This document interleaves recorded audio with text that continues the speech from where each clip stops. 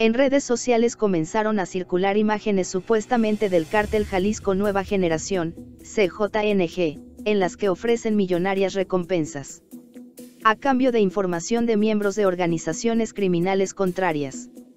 Las recompensas que ofrece el cártel liderado por Nemesio Oseguera Cervantes el Mencho van del millón hasta los 5 millones de pesos. Además de mencionar la cantidad que ofrecen a cambio de información, en las imágenes se observan las siglas del CJNG, así como la siguiente leyenda. Se buscan, recompensa de hasta 5, 000 a quien proporcione información útil y veraz para dar con la ubicación de Nicolás Sierra Santana, alias El Gordo, Homero González Rodríguez, alias El Gallito, Juan José Farias, alias El Abuelo.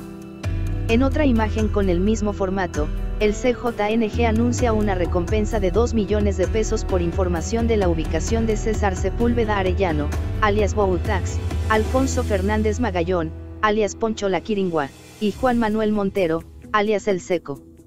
Y en una tercera imagen, el Mencho ofrece 1 millón de pesos a quien de información para dar con Fernando Cruz Mendoza, alias El Tena, Mario Álvarez, alias El Metro, y Mario Alberto Romero Rodríguez, alias El Tucán. Los 9 presuntos integrantes de organizaciones criminales que busca el CJNG, operan en los municipios de Tepacaltepec, Buenavista, Apatzingán y Aguililla.